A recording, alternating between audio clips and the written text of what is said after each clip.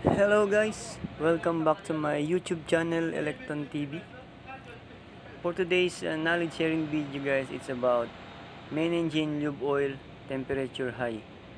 Okay, in this video guys, I will show you how to test the PT100 temperature sensor or RTD, and what is the cause why your temperature sensor give an error or wrong reading even your temperature sensor is good.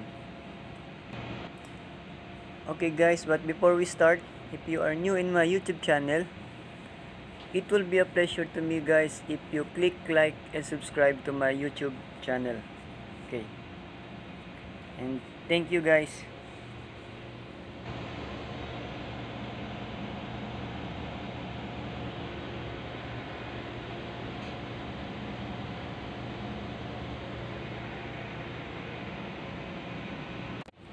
Okay guys, here is my trouble for today. Main engine port side, lube oil inlet temperature high. Okay. Now let's see here in the analog meter how much the temperature value. Main engine lube oil temp almost 80 degrees Celsius. That's why they give a high temp alarm. Okay. Now guys, here is the main engine port side, and this is the lube oil filter, and this is the lube oil temperature sensor, and this is the RTD PT100. Now guys, I have a thermal scanner just to check the temperature if the same in the actual, but it's hard to see because against the light of my camera. Wait, but guys, you see we have a 60.5 in the actual temperature of the lube oil temp, but in the control room they have 80, therefore we have some error. That's the problem. The difference is almost 20 degrees Celsius. Okay, now we try to check what is the cause of that. Maybe the temperature sensor is not accurate or damaged. I try to open guys, and let's see. Now guys, I already opened. We have two wire here. Okay. Now guys, I already disconnect the two wire, and the main engine guys is running, therefore not possible this whole temperature sensor to remove.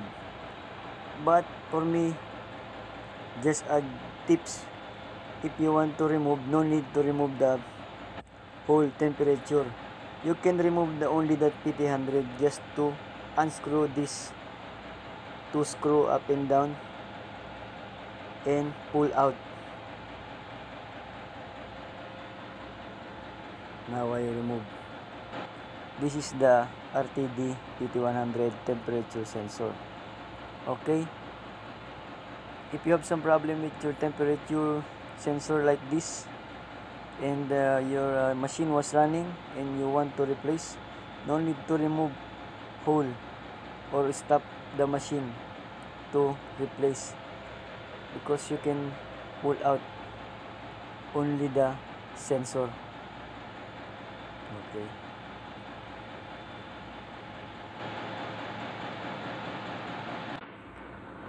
Okay guys, now I test this PT100. Okay, how to test the PT100 guys is very easy, because you can test by your ohmmeter, because the PT100 temperature sensor you can test by resistance or ohms. The 0 degrees Celsius is equivalent to 100 ohms or 100 resistance.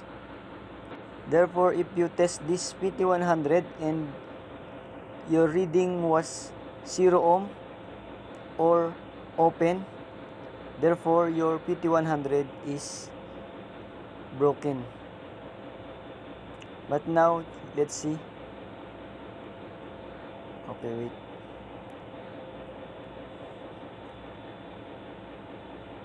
We have only two terminal. One is a jumper. That's why become 3.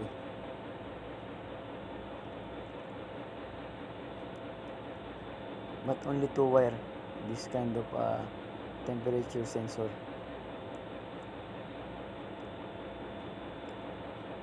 We have a reading of 114.9. In that case, guys, I think this temperature sensor is working, because the equivalent value of this 114 in degrees Celsius is 38 degrees Celsius. Because I remove, I think it's the normal temperature because I remove inside the tube.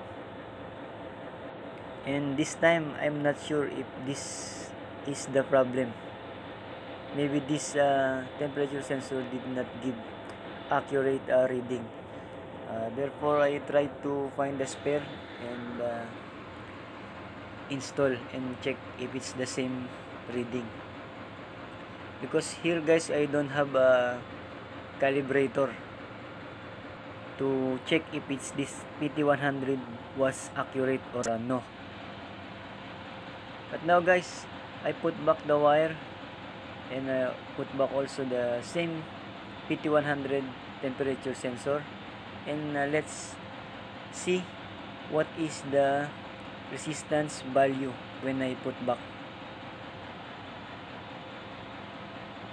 Now I try to check first the voltage reading of the 2 wire. We have 8.3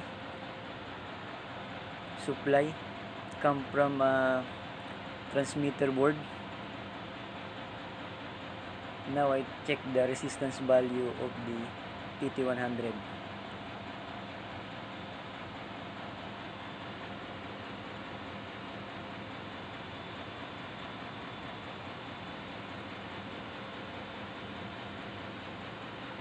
We have 122.9. 122.9, guys.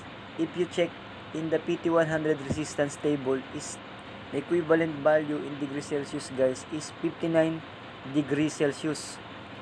Therefore, this PT100 gives a accurate reading, and I think this temperature sensor is not the problem. Now I try to put back and check again upstairs or in the engine control if we have some changes in the analog meter.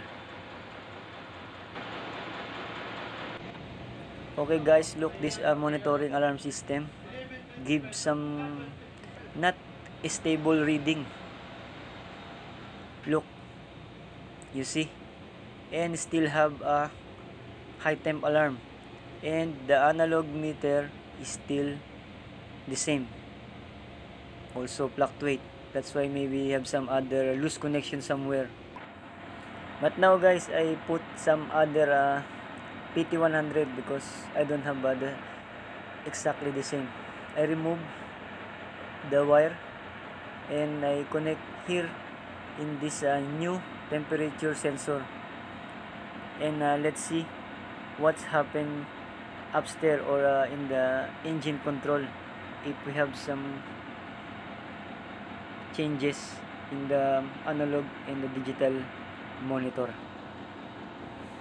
Okay, that's the PT100 I removed, and let's go, guys, upstairs to see if we have some changes in the monitor because I installed new PT100 temperature sensor. But look, guys, we have sensor fail and error. I put new PT100 but it's still the same. I think they have some problem somewhere, loose connection. That's why I need to read the manual and find where's the terminal.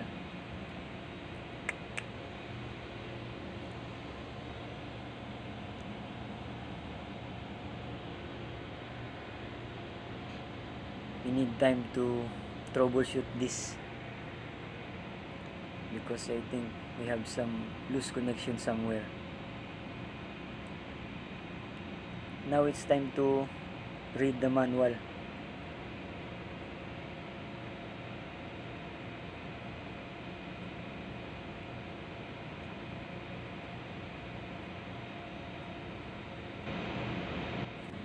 Okay guys, this is the diagram. Base here, this is the PT100 thermocouple electronic signal panel, lube oil inlet temp high, and this is lube oil inlet temp high. This is for the analog meter, and this is the input in the junction box from the main engine. Okay, that's the thing that we need to check and follow those wires from here to the main engine junction box.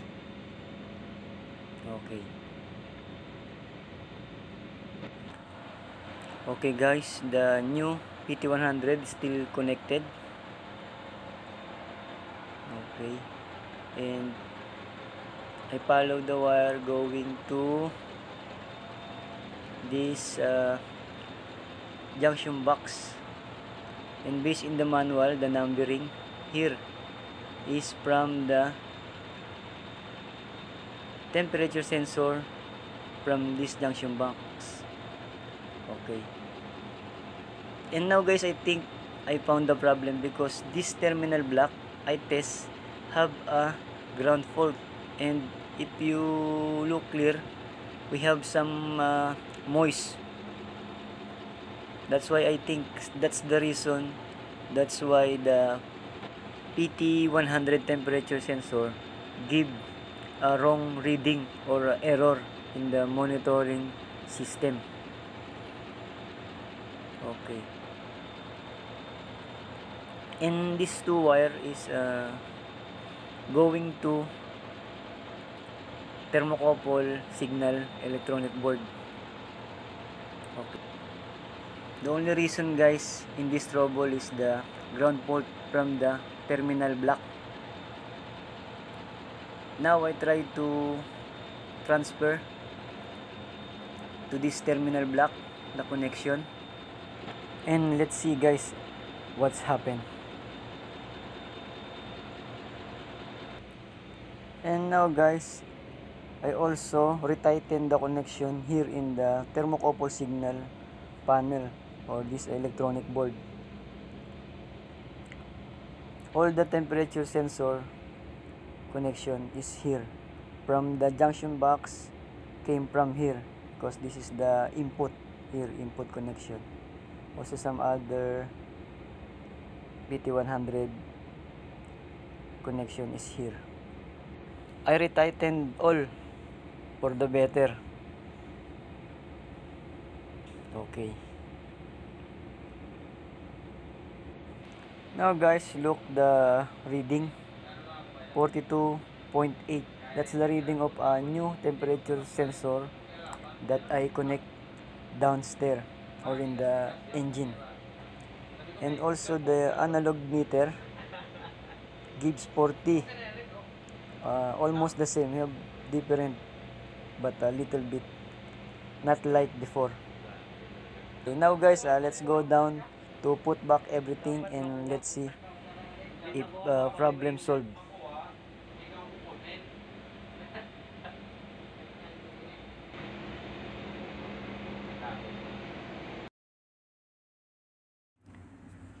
Okay guys, now I put back this RTD PT100 temperature sensor.